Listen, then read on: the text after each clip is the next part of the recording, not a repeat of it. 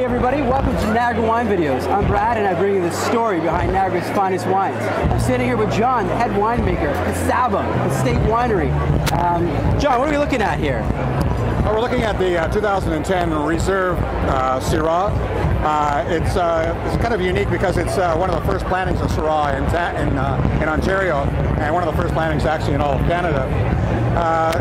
I create this in sort of the style of a Northern Rhone style of Syrah, where we've also planted a small number of vines of Viognier, which is a white grape.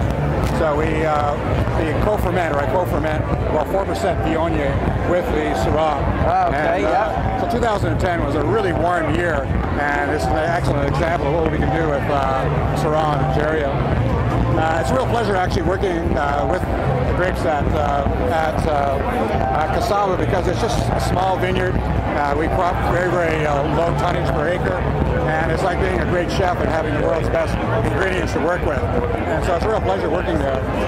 It's a stellar wine. Well, I've tasted your wines. I know they're amazing. The concentration of fruit, like you said, by the low yields and the picking. I love your wines, John. So. Yeah, really focus on trying to extract a lot from the grape, make intense wines that are really that can really age for a long time.